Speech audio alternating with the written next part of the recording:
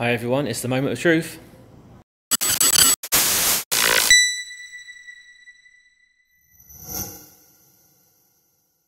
Hello again, it's Jay from Gtechniq, and I thought I'd show you the finished Tesla Model 3.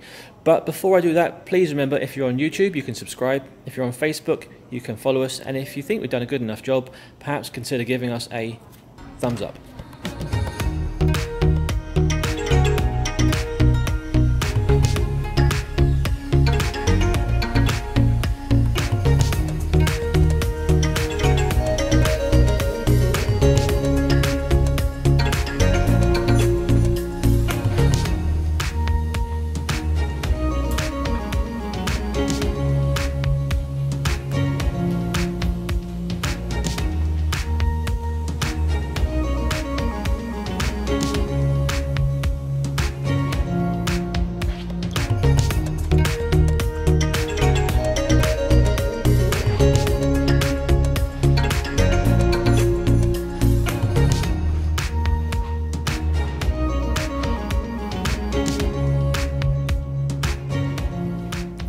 There's your basic walk around, but let's go and look at some of the individual areas from before.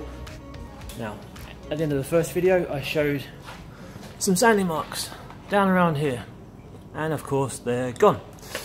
I do recall showing some up on the bonnet. Up over here, let's grab one of these lights, and nothing to hide, all gone.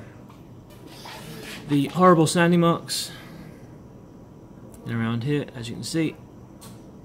Suss them out too.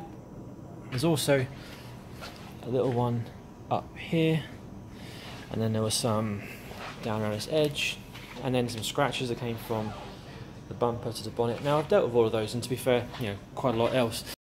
I can really use this light anywhere. The car is now, fine.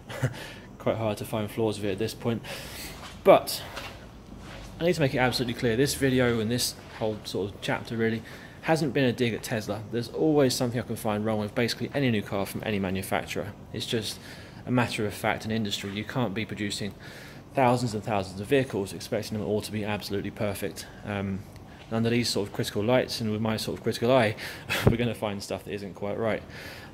This is an amazing piece of kit, this Tesla. To be quite fair, it's the cutting edge of technology. The interior reminds me of my S1 Lotus Elise. There's nothing in there just apart from that one big screen, which has got so much tech in it.